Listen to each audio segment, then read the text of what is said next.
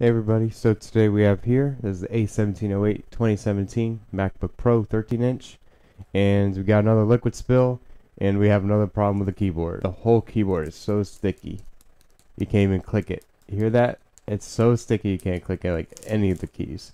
So it must have gotten like absolutely everywhere on the keyboard here. The good thing is though, it does turn on, which is great. It's just really the keyboard needs to be fixed. This is the one with the butterfly switches that do have the problem with any like dust or food getting underneath it already. So you add a liquid spill to this and it's just going to make it worse anyway. So yeah, we're just going to open it up, dip it underneath. The good thing about this one though, it doesn't have a touch bar, so we don't have to worry about the touch bar being dipped, because ultrasonic should just take care of everything by itself anyway. So let's just go do that. Let's go pop it up, see what the damage is actually.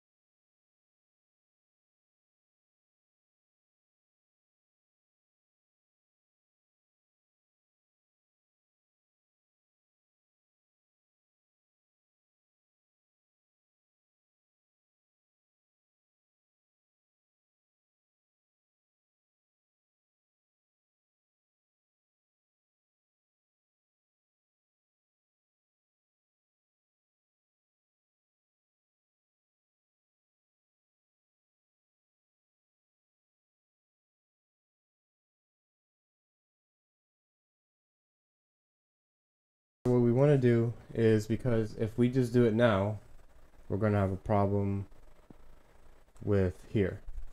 So you see that the battery's right here, so we want to, and the thing is with the battery is it's glued. We don't have to remove this part because it's going to be right on the edge of where the keyboard is. You can kind of see that it's going to be right there, so we should be okay. But we definitely want to remove this piece. And I know what's underneath here. Let's just remove the trackpad. There's no reason to risk the trackpad. So you see, it just comes right out right when you don't do screws. Yeah, trackpads are always really easy, but this is what we're worried about, is the components here. Because if any of these chips, if we remove the battery, or if any of them get affected, we could, you know, something bad could happen. Let's just say that. So let's just leave that to the side. So now we want to make sure we get this battery off, and you might be able to see a little bit. I guess not, but we can pour a little bit of alcohol on both sides. I'm gonna go this side and the back side. I really want this just to be working well, so. And we don't need to move both of these. I want to leave these alone. If you don't have to touch them, try not to.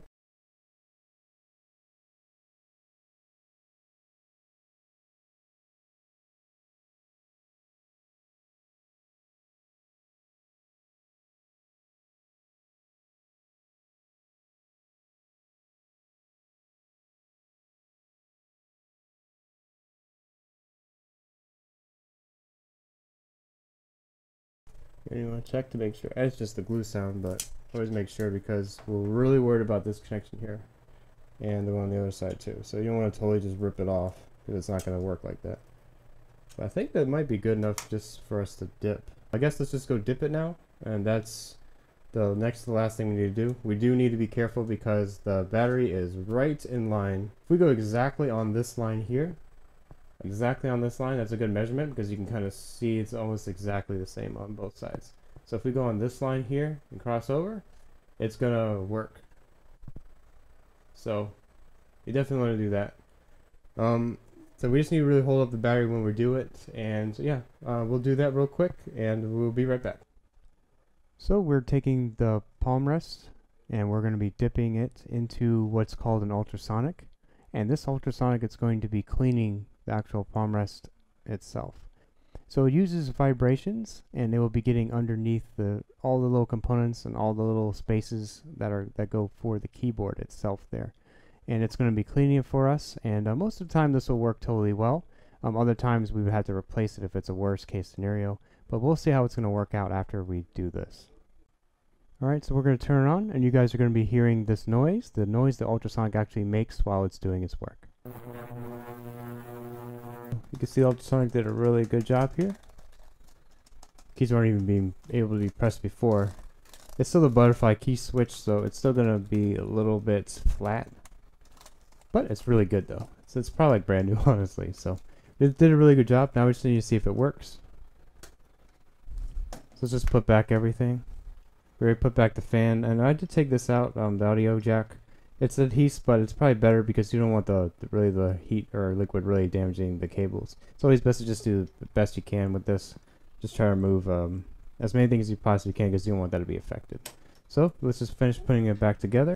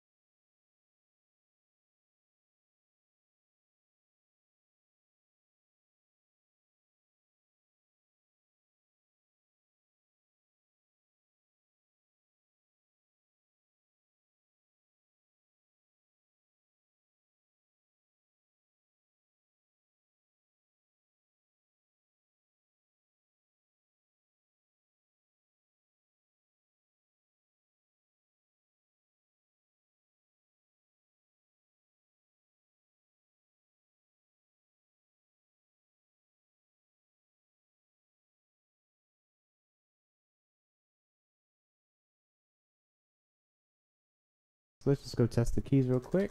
Let's see if everything's being pretty good. It's a good travel distance. They work pretty well. Spacebar. Most important stuff. Alright, so all seems to be working. Alright guys, so another liquid spill solved by the ultrasonic.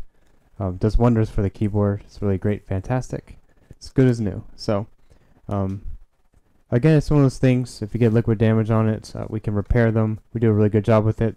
We've seen it now. It's been several times since we used ultrasonic cleaner on not only just doing liquid damage for this, but for also covering this keyboard in particular with the butterfly key switch. It does go bad with even like the dust particles and dirt that gets underneath.